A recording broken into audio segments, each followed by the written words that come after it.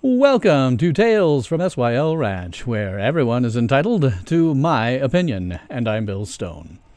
While I have your attention, I'd like to ask that if you like what I'm doing, please like this video, subscribe to my channel, hit the notification bell, share me on social media, and tell all of your friends, family, neighbors, pets, and livestock to do the same.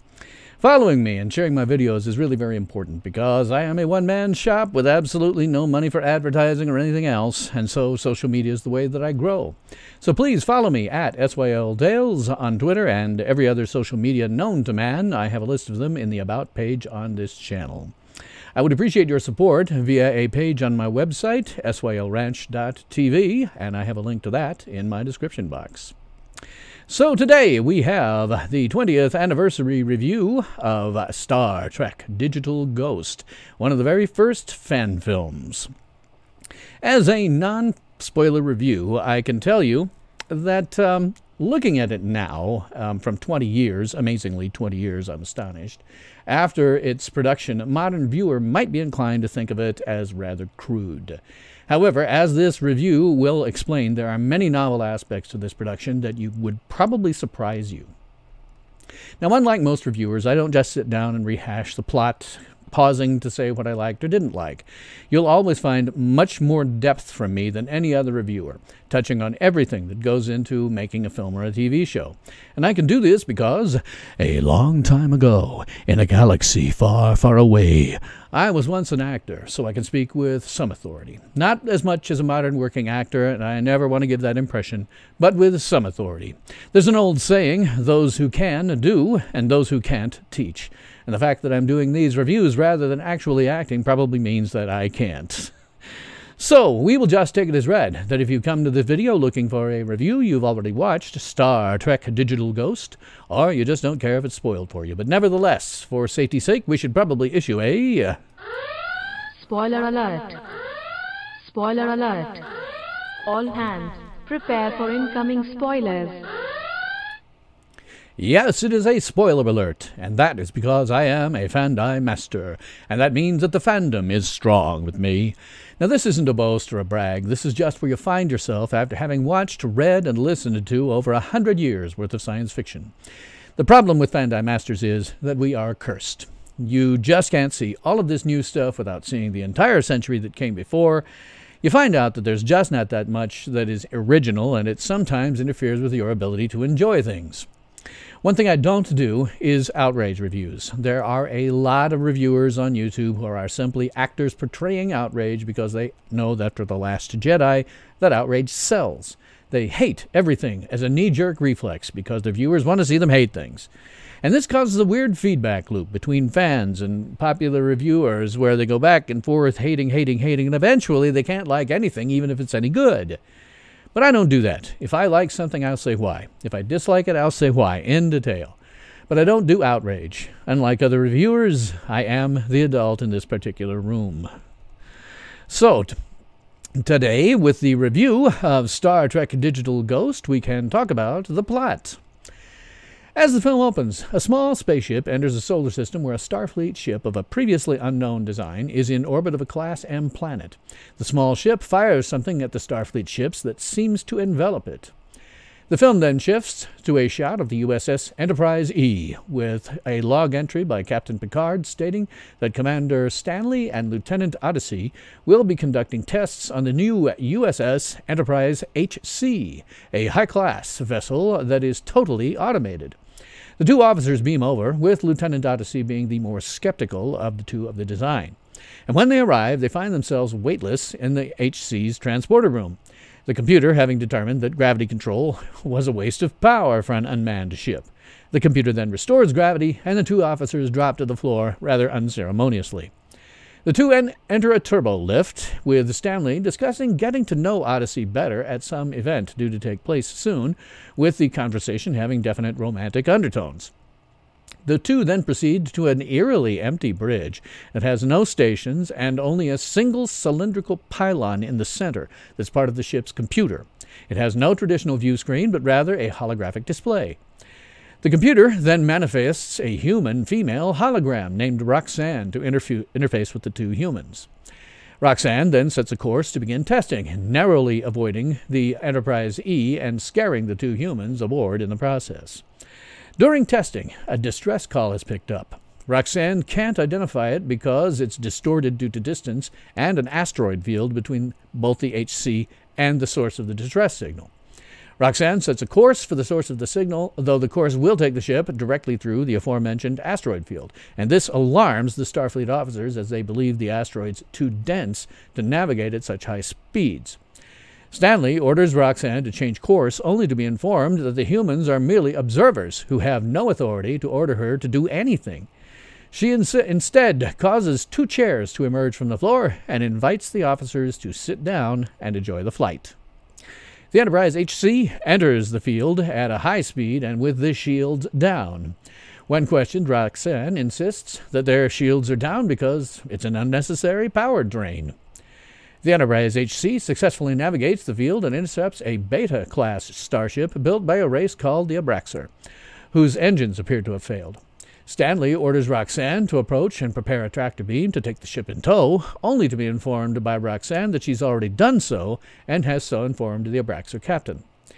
The Enterprise HC then takes the Abraxar ship in tow, and when Stanley asks why the shields haven't been raised, just as a precaution, Roxanne informs him that there is no sign of danger and the Abraxars have no aggressive tendencies that are known.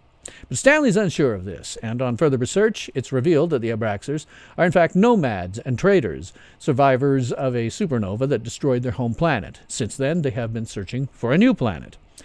The Abraxar ship then fires on the defenseless Enterprise HC, revealing their true nature as pirates. Roxanne takes no action, neither raising shields nor returning fire. Now, the captain of the Abraxar ship then contacts them and orders the Enterprise HC to surrender. Excuse me. Weapons, shields, and warp drive are now inoperative, leaving only the tractor beam, which is still functional and locked onto the Abraxar ship. Roxanne decides that the only way to avoid further damage is to immediately surrender. But Stanley objects to this. They can't let this ship fall into enemy hands, and he tries to use a code to override Roxanne, but she refuses his orders. Odyssey tries to phaser the bridge computer, but Roxanne has erected a force field around it. An alien program of some kind, apparently installed during the opening scene of the film, has taken over Roxanne and is forcing her to comply with the Abraxar's orders. Roxanne then attempts to erase the program, but in the process shuts off the gravity again. When she restores the gravity, only 60% of the alien program has been erased, and Roxanne decides that the only way to completely eliminate the program is to self-destruct the ship, and begins a countdown of 5 minutes. The holographic Roxanne disappears, and the conventional bridge stations slide out from the walls and the floor, and Stanley takes over the helm and orders Odyssey to restore the ship's shields, while the automated destruct continues to count down. Now, Odyssey is able to restore the shields to 50%, but the tractor beam is still locked onto the Abraxar ship, which continues to fire on the Enterprise HC. Stanley then pilots the ship back into the asteroid field and orders Odyssey to contact the Enterprise E. Within 1 minute until auto-destruct, the Enterprise HC drags the Abraxar ship through the asteroid field, causing damage to both vessels. And just as the Enterprise HC is being destroyed by the impact of a huge asteroid, Stanley and Odyssey are able to beam over to another asteroid with 3 force field projectors that maintain a livable environment on the asteroid.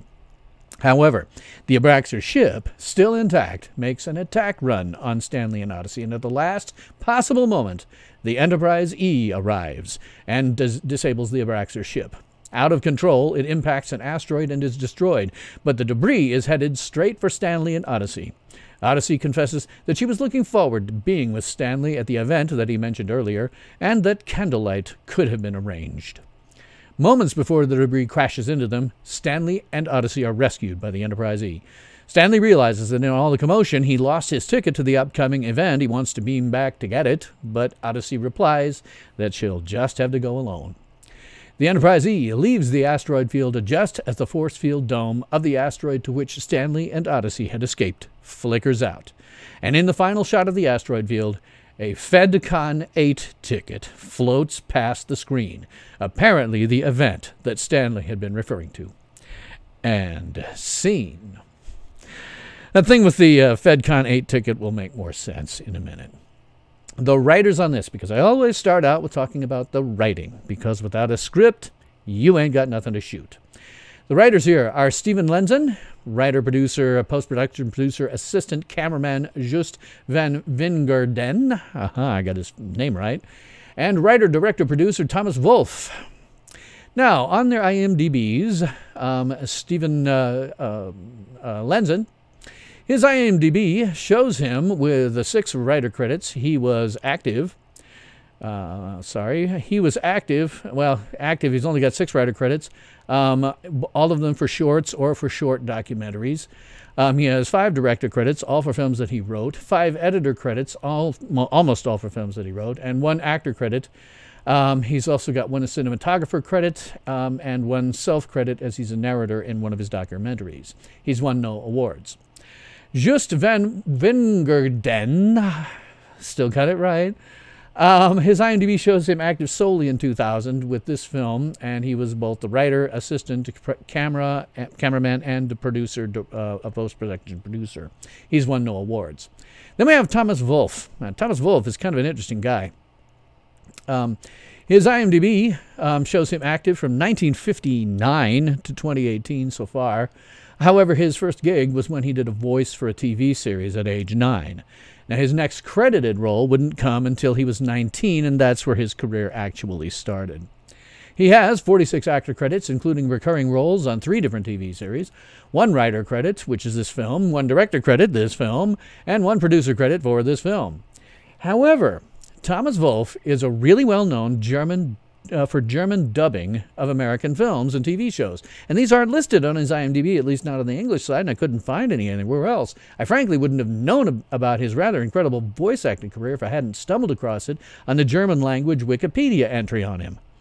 He has dubbed at least 83 different projects in film, TV, and video games. And the one that really struck out at me right at the beginning was that he voiced Hawkeye Pierce, the lead in the long-running TV series MASH. He did that voice for 10 years, and it appears to be what kicked off his voice acting career. He was also the voice of Commander Locke in Matrix Revolutions, and he voiced Colonel Hogan in Hogan's Heroes. He voiced 5 different Danny Trejo roles, 2 Michael Madsen roles, and several Steven Seagal roles. He has, amazingly, despite all of that body of work, won no awards. In terms of the direction here, the direction actually is rather amazing with regards to all the special effects, and I'm going to talk about why that is in a bit.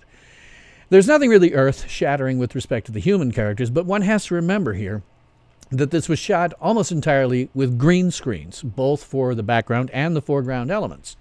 While this isn't an amazing feat today, I mean, I use a green screen on every single one of my episodes, it is still extremely notable because this is the first time that it was used in any major way, particularly in a fan production.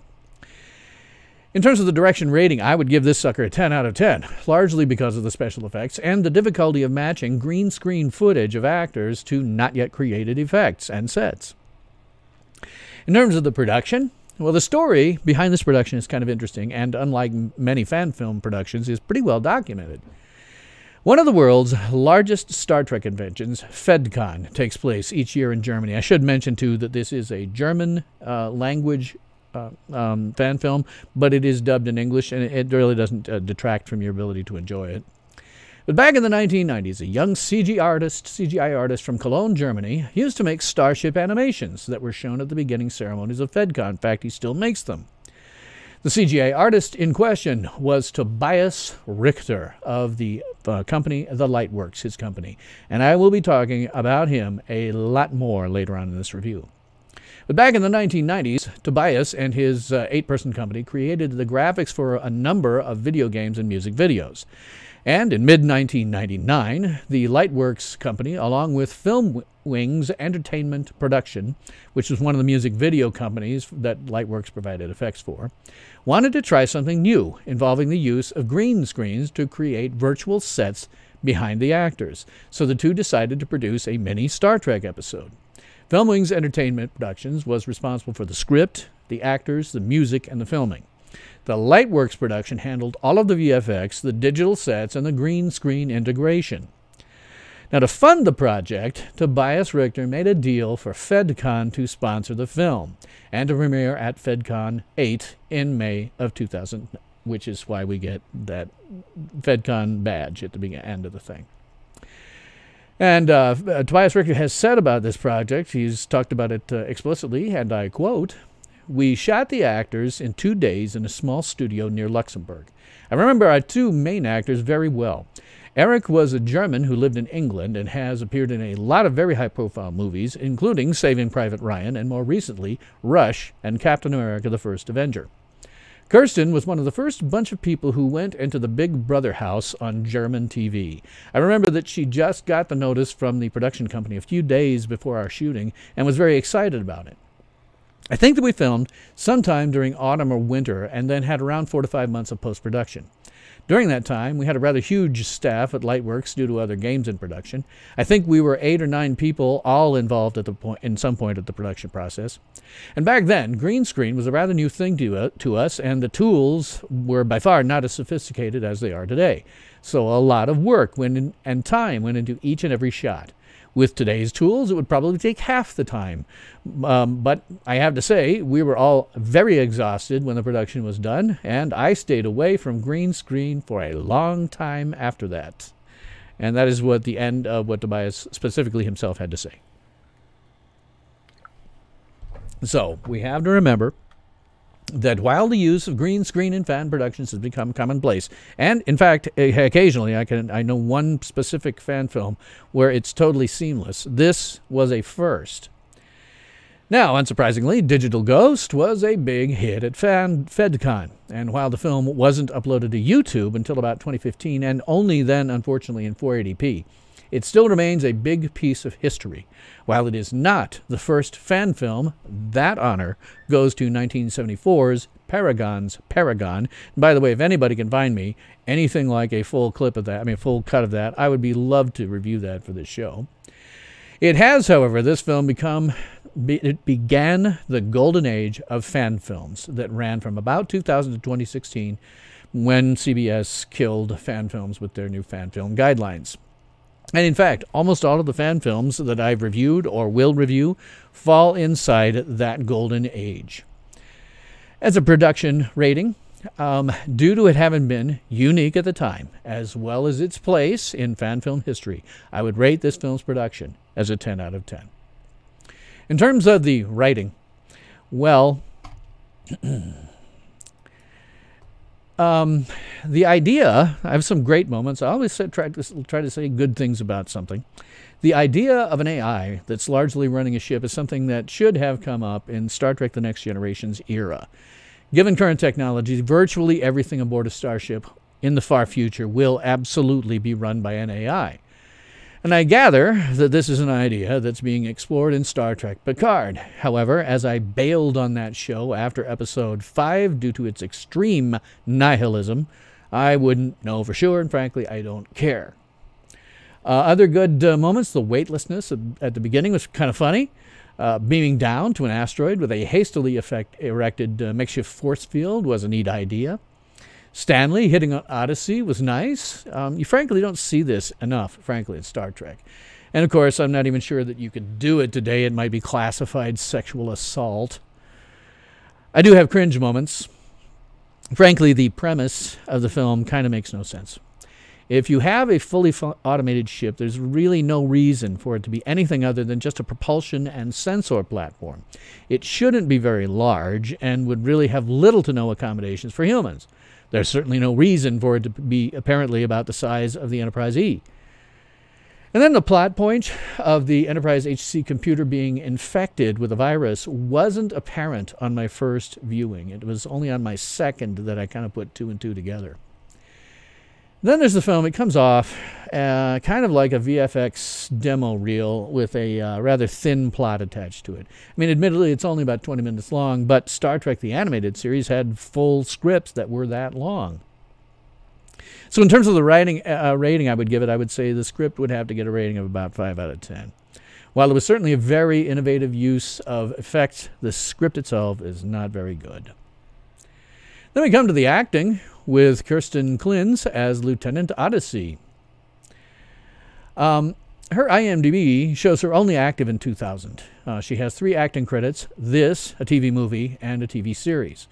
Now, she has 3 self-credits, and that includes being on the German version of the non-reality show Big Brother. She received notice, as I said before, that she's accepted for Big Brother just a few days prior to shooting Digital Ghost. And just a note here about reality shows. As a former actor, I can tell you that they're complete fiction. As my late, great acting guru, Dr. William Morgan, once said, theater is planned, rehearsed spontaneity. In order for any reality shows to be anything other than stultifyingly boring, they must, to some extent, be planned. At the very least, somebody is pointing the camera, and somebody's doing the editing. Theater is planned and rehearsed spontaneity. And Kirsten has won no awards.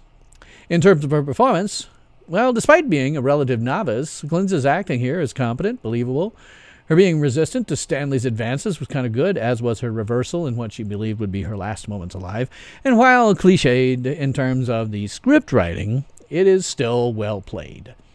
There are places, particularly when she's skeptical of the whole idea of an automated ship, where it doesn't really come off well. One cannot, with this film, not be reminded of Dr. McCoy's reactions to the M5 computer in the Star Trek The Original Series, The Ultimate Computer. McCoy was deeply against the idea, in a very emotional way, that Klinz doesn't really project. Her lines say it, but she doesn't. Don't know if that's her or the direction. But because of that, as a rating for her acting, I would have to give her about a 7 out of 10.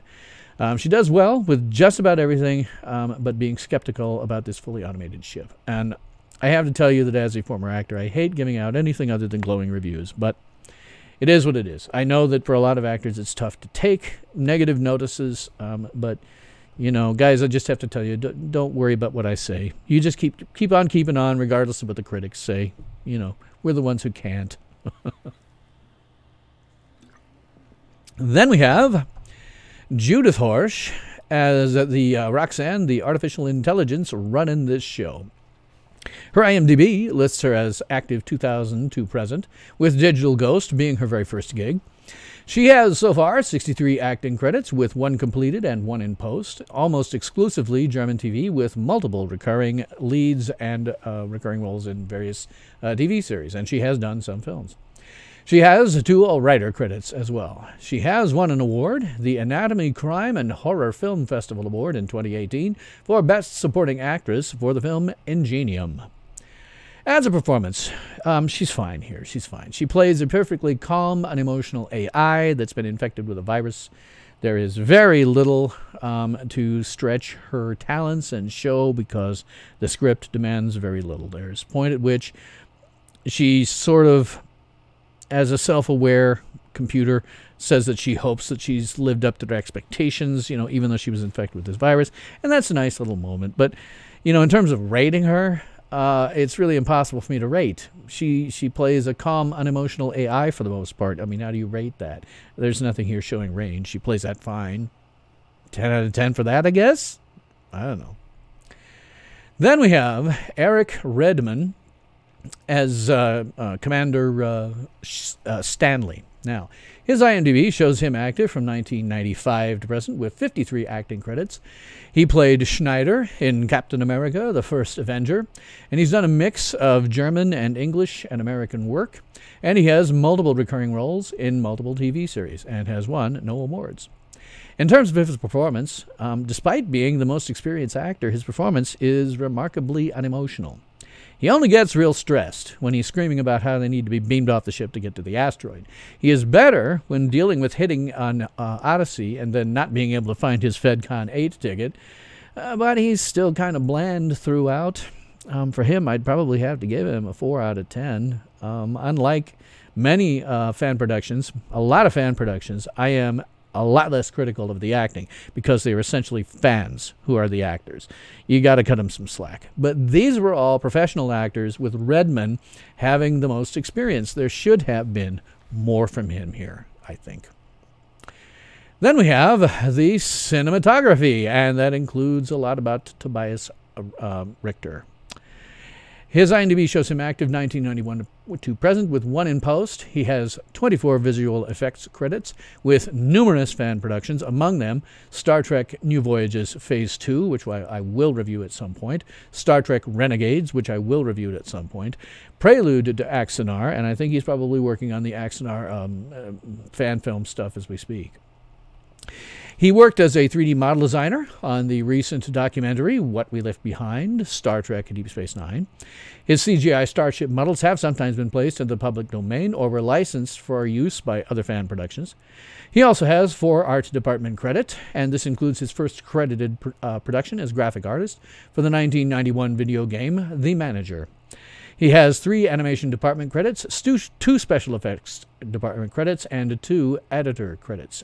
He has won the Streamy Awards in 2018 for Best Visual Effects in a Web Series for Atropa. And then we have, he's amazing. He's just amazing. I cannot stress enough just how amazing his art is. And then we have, sorry while I get it back up here, Wolfgang Wessmann. He is the other cinematographer here. His IMDb, he shows him active 1995 to present with 1 in post. He has 73 camera and electrical department credits, which usually means he's the guy behind the camera. He has 3 cinematographer credits, 2 art department credits, and he has won no awards. Now, in terms of the cinematography here, we have to put this together. You know, we have the live action, and then we have all of the stuff that Tobias Richter was doing. There is, in terms of the stuff, it's nothing less than fantastic with respect to a lot of things. Tobias Richter was clearly responsible for everything, from the green screen background and foreground effects to all of the space CGI, all of which is great. And while this was very much the beginning into what would have made Tobias Richter famous in the fanish world, he completely delivers here on every level, as he always does. In terms of the human cinematography, well, this was again utilizing green screens for every element and therefore extremely difficult to shoot. It's not incredible in terms of what you see, but you have to remember they're trying to marry things that were going for footage that hadn't yet been created. It was going to be done in post. So it does a pretty good job of that. Today it looks a little crude, but back then this was brand new. It was the beginning of the golden age of fan films. So it's a rating for the cinematography, 10 out of 10. Just straight up 10 out of 10. It was great. The production design has no one listed. However, the sets and almost everything was probably a collaboration between Thomas Wolfe and Tobias Richter. I suspect that Richter probably had more to do with it than anyone else.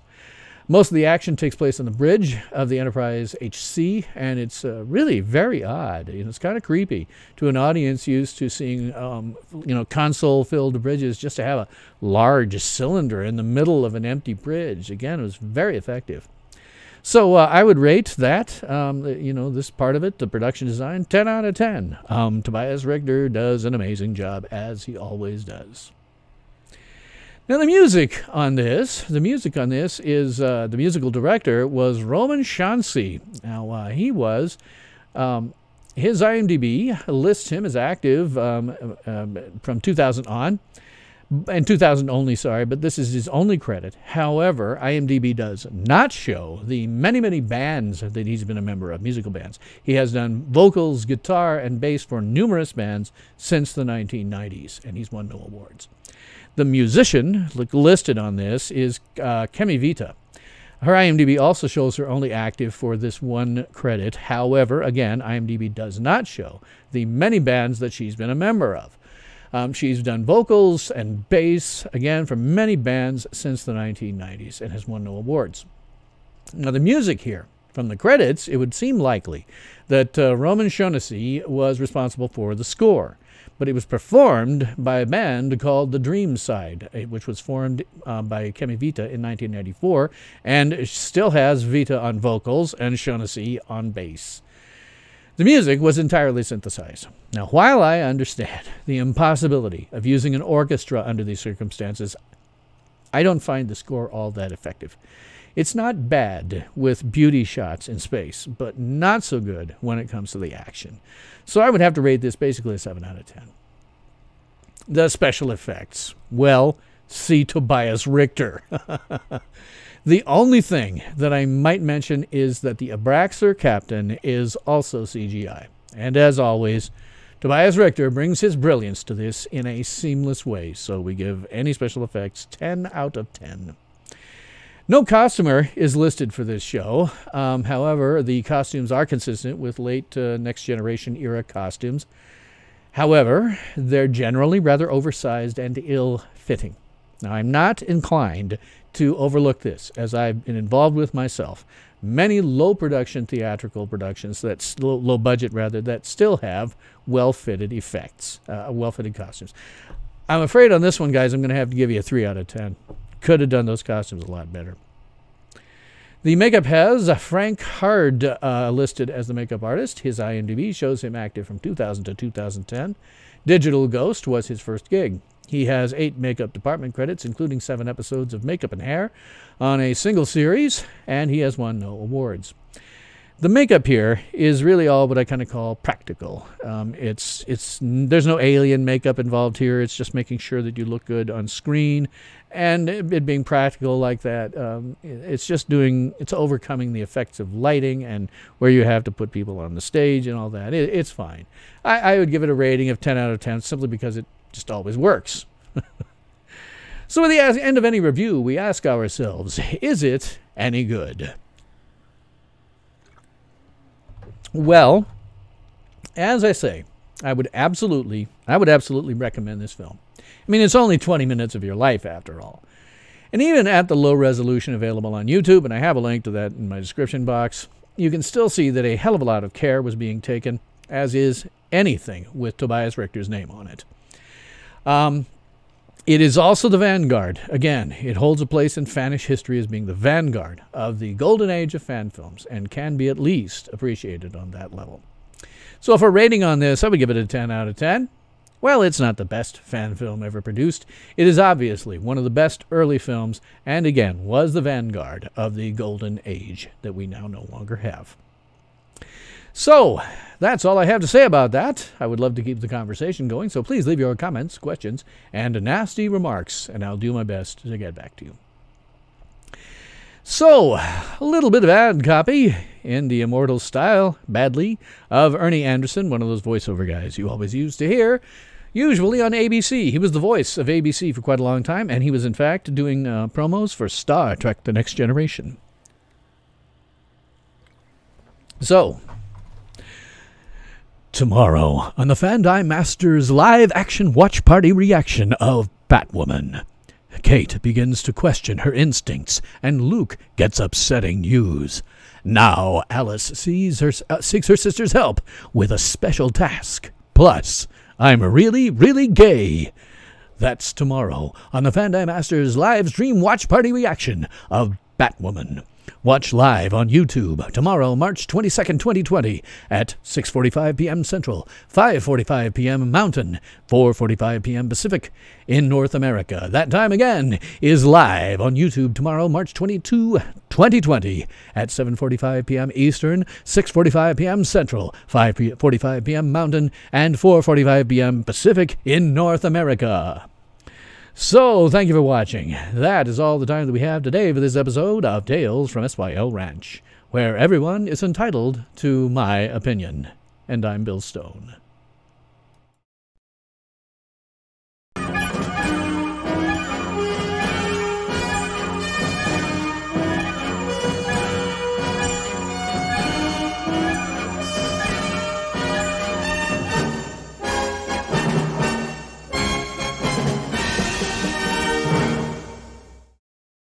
Ultimate power in this world has always been one simple thing: the control and manipulation of minds.